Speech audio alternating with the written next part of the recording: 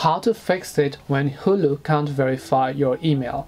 Hi everyone, welcome back to our channel. In today's video, I'll guide you on how you can fix it when Hulu cannot verify your email. So make sure to watch the video till the end.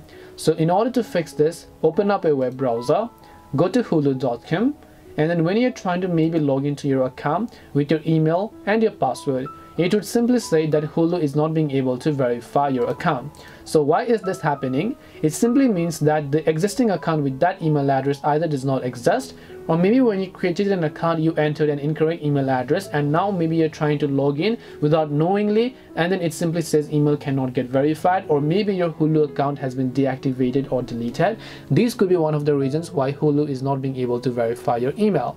So one thing I'd recommend you do is simply basically try to create an account using that email address. So right over here you can start your free trial, and then make sure to simply go ahead and then sign up using that same email address you're trying to log in with. Check, and whenever you're trying to create an account with that email address, it will at least let you know that there is an existing account with this email address or not. If there is an existing account with this email address, come back to this. It means that you might have also forgotten your password. Try to click on forgot your email or password, and then it will simply ask you to enter your email address. Click on send me a reset link. If you don't remember your email address, click on I don't remember my email address also, and then you'll be able to verify the captcha. Click on continue, enter your card details, which is of your credit card if you had added them to your email account, and then you'll be able to go ahead and then verify your email as well. This way you'll be able to fix if Hulu cannot verify your email. Hope this video was helpful. If you have any questions, feel free to leave them down. Thank you for watching and see you in the next video.